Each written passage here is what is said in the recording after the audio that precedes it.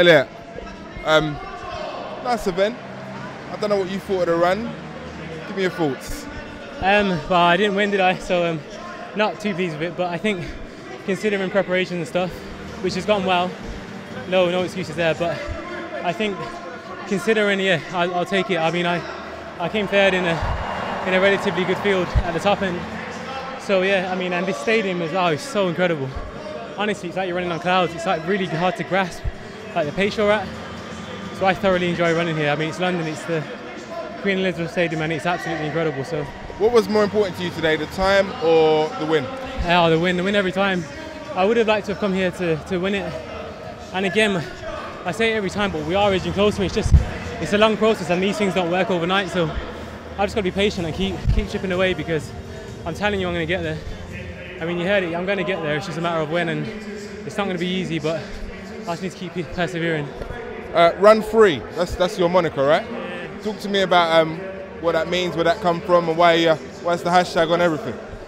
Run free is just because, for me, if I'm not running fast and relaxed, I'm not running at all. So the moment I tense up like I did in the last 50 meters, you saw like everything went out the back window. So I need to run free. So my motto is run free, run comfortable, and run like you love it. So, and that works for me. Now, I didn't talk to you on purpose earlier in the year after that debacle at the World Indoor Championships. Have you put that behind you? And talk to me about how you were feeling, and the process of putting yourself back together when something like that happens. Yeah, to be honest, there wasn't really anything to come back from or to put that together.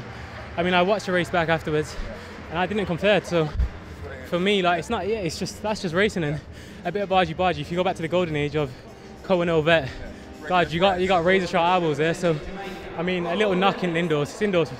I'm not one to complain. That's just running. That's my sport. I'd have done the same thing. It was more the way that you was in and you was out, and it was shaky all about. It was. Yeah. We was doing a bit of the okey-dokey, wasn't we? But yeah, no. I mean, that's just the way things go sometimes. And again, it's a learning curve, because tell you what, it upset me, but it made me hungry even more. Yeah. And going on to the back of the comedies straight after that, and then hitting outdoors. Oh man, it's been a hard season because I feel like I haven't stopped.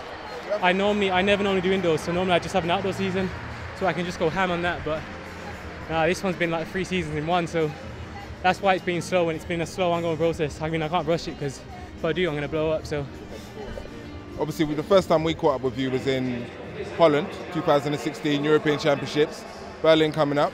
What do you expect from yourself? Oh, say no more, man. Let's see what happens. Let's see. Keeping that one under your hat, yeah? Yeah. All right, no worries. Listen, we'll catch up with you before. What's the next race? Anniversary Games here. Yeah. Again, it's a rabbit. We're going to be chasing a rabbit. Pacemate. It's not going to reflect what European is going to be like, but it's a chance to run quick, and on a track like this, why not? Good luck. Well done today. Cheers, man. Pleasure.